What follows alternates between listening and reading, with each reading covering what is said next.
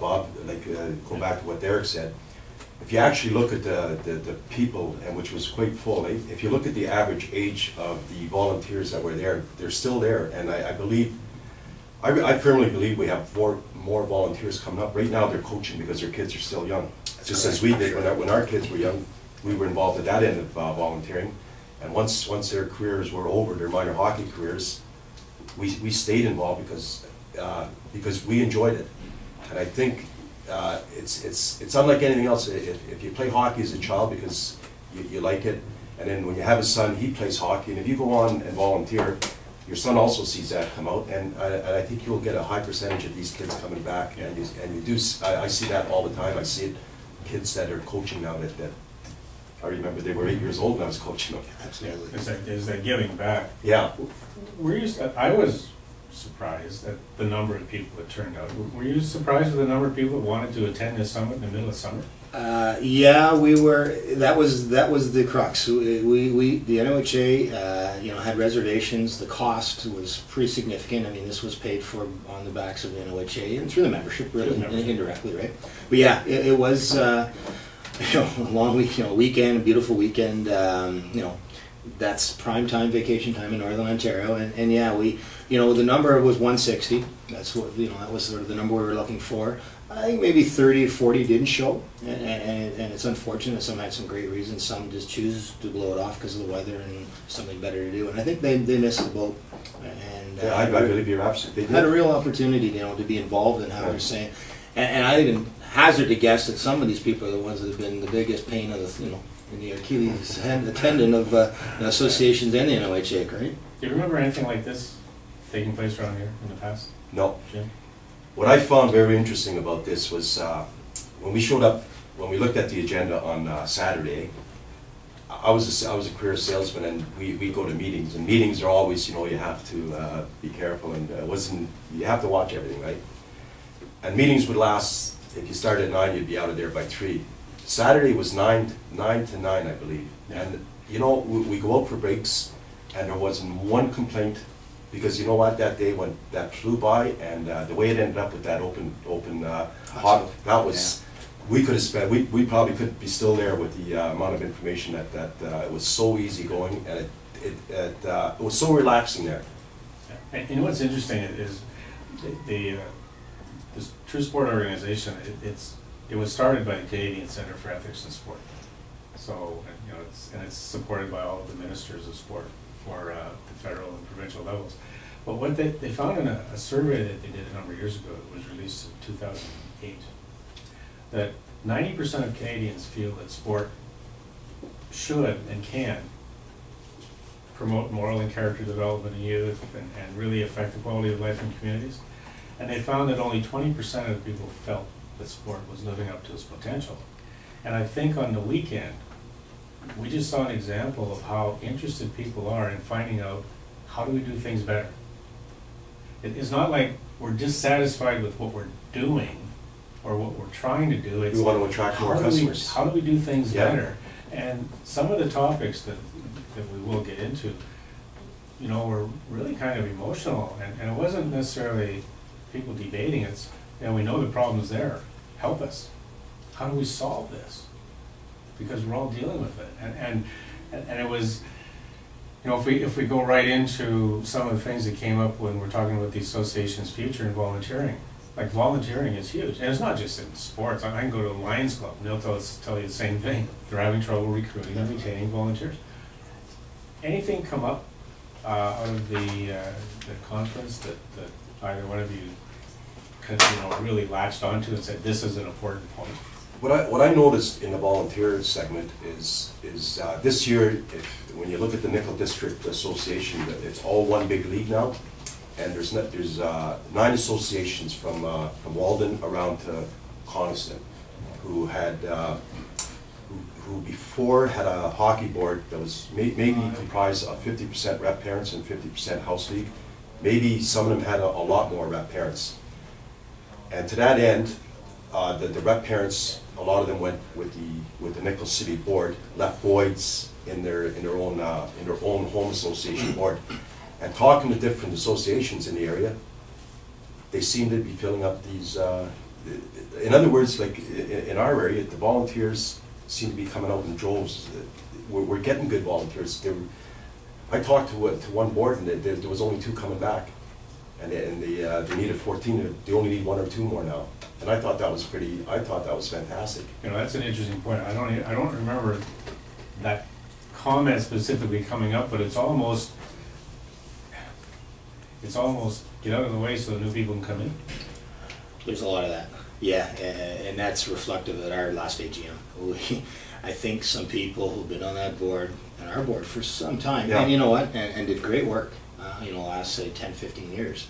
But you know what, make room for some new ideas and some new energy, because, you know, you tend to, you know, sort of be entrenched in the same old position, yeah. you know, when you are on a board, until you hear a new idea and someone convinces you to think about it a little more and go, you know what, I'm changing my opinion on that.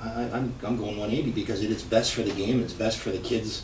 Maybe not, you know, only in our own association, but in at large. And that same person At can large. utilize some of his old ideas and incorporate them with the new ideas, and you have a good bond there. I've respected the older people on the board, but I think now they're respecting the new youth movement that are, you know, have energy and the skill sets to, you know, actually make a lot of these things happen, you know, get them from, you know, point A to point B when we're actually executing things now. And the membership is benefiting from that. And I think you're seeing more volunteers saying, you know what, things are getting done, whether it's short-term plan or long-term, things are moving, and there seems to be a new buzz around our board. I know, you know, speaking in, we're talking with Coppercliff, where I never envisioned that 4 years ago, where we have some trust and credibility at the table when we sit down. Yes. And you know, that's a really interesting observation, Jim, because, you know, over the years, it's almost as if the old timers, I'm considering myself an old timer now, that we feel that we have to stay on in order to maintain the continuity because nobody else is going to come and take our place. The problem is if you have a board of 12 people and you only got 2 or 3 new people coming in at a time, the other 9 have been supporting each other for so long that those 2 or 3 people have no chance to get their new ideas through. And I've seen that with boards where it's kind of like circle the wagons, we're all going to support each other, we're not going to go against what we've been doing because we're kind of like an old boys club. That was my first 2 years on the board. I've always believed it. I felt that. It was like you're bumping your head against the wall. And it's, I mean, can you imagine if we said that the key to getting more volunteers is for the old volunteers to get out of the way? I mean, most organizations would really, you know, put their backs up and say no, because then we won't get anybody. Well, no, you will get a lot of people. It's just they're afraid to come. I was amazed at Scott Smith. He's the Chief Operating Officer of Hockey Canada. He was very impressive. When he and you know what, everything he said made so much sense when he said there's only 10% of the population in Canada between 5 and 19 that plays the game of hockey. 10%. It's a big market out there. Why are these kids not trying it? Why aren't we out there inviting them to come out and try it? Just try it. Give them an incentive, whether it be a discount. I see Wingette does that. They'll put an ad if you're a brand new player, $99 this year. Now, at the same token, if we ever got that up to if we ever doubled that up to 20%, we wouldn't have enough rinks. I was just going to say, can we afford to increase much? But like we're in a really, you know, catch-22 situation. I know in Sudbury we would be. I mean, if we increased our hockey registration by 50%, could we handle it? You probably, you know what, you might have to build more outdoor rinks. You might have to do. Our seasons would be shorter. We're not going to build more indoor rinks. We'd have to. You know what? We'd have to come up with some pretty innovative solutions to how to get those kids in. Would that be a problem? First time I ever heard of this half season. Yes. Oh yeah. No, it's new. I think I've heard it before, and it makes sense. I mean, I'm a paying parent. To pay rep hockey today is becoming elitist. There's no doubt about it. I know kids who are, you know, we have people on our team. I've sponsored kids, so is my friend Paul Lazat, just to keep kids in hockey. You know, I owned a hockey school for about 5 years, and we had a fund just for those type of kids. that just were disadvantaged, but really want to continue playing the sport or wanted to make the jump from house league to rep, but the barrier was money. It always has been. And I know your association does it, and Sudbury Minor does it, but yeah, that was. But I'm not so sure that the cost is around the actual game as it is around the things around the game. As an example, if you go to a tournament now, hotel costs are, they're very expensive. Meals are expensive. A little 9-year-old's paying, maybe you're paying $200 for a stick, where when their parents were, you pay $10 for a stick. I don't think the actual registration has really hurt. No, that's pretty fair. We didn't have any. It's gone up incrementally. Yeah. Right. Yeah, maybe above inflation. Everything around the game of hockey. I mean, I think even if you just buy your child a pop and a chip after a game, Right. It's almost like a person buying a house. If you can't afford to pay the taxes on a house, you can't afford to live in that house. Absolutely. And the 1 year I was president, again, everything's in ones with me. 1 year I was president of minor hockey. Did we vote you out, Bob? We had the best meeting we ever had. There's a good way of getting volunteers. We got tired of fundraising, so we said, let's put a motion on the floor to charge the registration we need so we don't need to do fundraising. It was going to double the registration. We had the best turnout we ever had. I didn't get elected. I remember, Bob, I'm going back, and believe it or not, I believe you were the one that you added $20 fundraising onto the registration, I believe, 1 year, okay? And at that time I had 3 or 4 kids, and I didn't agree with that, okay? But I really didn't know that much about it, and back then we all dealt in-house. I've been on a lot of websites this year, looking to hand out our tournament schedules. You would not believe how many associations have a built-in Ancillary. $20 to $50. I could not believe it. You were 30 years ahead of your time. Well, they do in high schools now, and this is causing a lot of problems. Kids register for high school, they got to pay $50 or $75 for the extra fee. They don't raise tuition rates at universities as much as they should. What they do is they increase the extra fees, and there's no restriction on how much you can charge for those extra fees. Yeah. So you charge more for parking, more for bus, more like. It's been court cases. It's being challenged by the Canadian Students Federation. Yeah. They're going to court Yeah. over those ancillary fees. Yeah. And you're So right. it's becoming so easy to do it. But when you take a look at the cost of hockey, like you say, if you cut out the tournaments and you shorten the season, hockey's affordable. Now, there's going to be some real hardliners that feel you're losing an awful lot if you cut out tournaments. But what I like in the, I think Hockey Canada implemented a rule, right, about no body contact in Yes. level. Yeah. I think you're going to see an awful lot more kids in high school staying in the game now that quit when they got into the bantam imaging level because they just didn't want to get into the body contact. But at the same token, they will be taking spots of kids who have already played high school, and most kids will have to find another place to play. So we will it'll. It's a ripple effect. Yeah, it'll come back. We will get the organizations will get kids back because these guys that still want to play body checking, they're taking somebody else's job, and these kids still want to play hockey, so they'll have no choice but they still want to play. You'll see rep hockey. I agree with you. Those kids who want to stay in body will come back to the rep side of the game. I definitely believe the house league will grow because of kids just don't And it's only for the next 2 or 3 years Yeah. that this will happen because right now the kids in Adam and that they will never have experienced body checking. So and I remember back when they took it out in I think it was 1979 or they took it. It used to be right in all hockey. Right. And then he took it out and you couldn't get it back until Bantam. It didn't affect anybody. Nobody. There was no big outcries. Some of the roughest games I've ever seen have been no body checking games. I mean, body contact can be pretty rough. Watch women's hockey. Yeah, it's that's, become very aggressive. They know how to teach it. They know sure how and the girls adapt to it right away. It's amazing how they pick it up and looks like they're checking, but they're not. They're just angling you off so good. But they're taught that at an early age and stays with them. Now, so when you get into this whole idea of retaining volunteers and recruiting volunteers, one of the things I noticed was that one of the biggest deterrents was family involvement. If I'm reading this right. Yes. No, that's the reason for getting into it, that your family's involved. That's right, yeah. So if 75% of the people are getting in because their family's involved, as soon as their family's not involved, and I'm one of those, you're gone somewhere else. Very few people, other than Jim maybe, stick around. Well, I don't know, Bob. You're still around. I saw you all weekend there. But I'm not volunteering in the organization.